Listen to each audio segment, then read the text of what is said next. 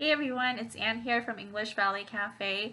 I'm going to answer a question that I got from one of the viewers here asking if there's a difference in the pronunciation between these two words here. Okay, so let's talk about it. So the first word here, up here, we're going to use the schwa sound to pronounce that vowel sound. So it's going to be of. So that vowel sound is going to be a lazy schwa sound. So if you remember from our previous video where we talked about the schwa sound, in case you missed it, I'll leave the link down in the description below.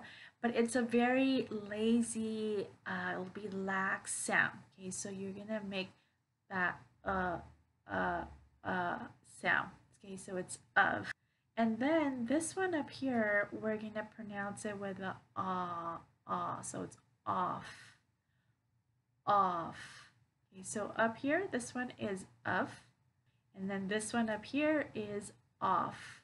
So with this one, your mouth is not as wide open. Okay, and like I said, it's a relaxed, lazy sound. So it's gonna be and notice the shape of my mouth is not wide open.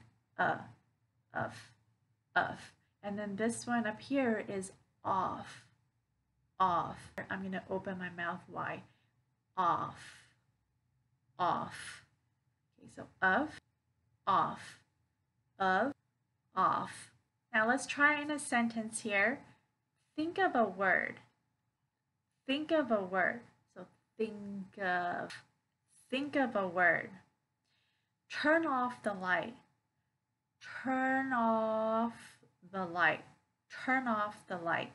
So now you know there is a difference in the pronunciation between these two words. Now be sure to check out the video about schwa sound if you haven't, because that's a very important sound, and it's a very common sound in American English where there's a lot of words that uses the lazy, relaxed schwa sound, and it'll help you to sound more natural when you're speaking English. Also, make sure you check out the video where I talked about how to pronounce to, a, of, like these unimportant words in a sentence, and how to pronounce them so that it'll help you make your English sound more natural.